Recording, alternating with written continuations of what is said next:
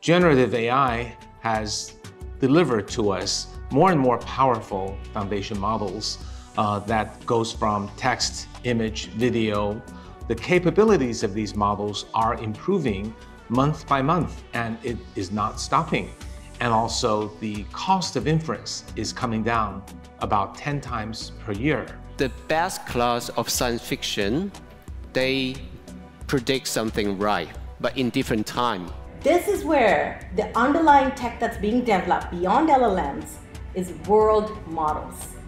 You might have heard this language being thrown around quite a bit. You might have also heard of the term spatial models.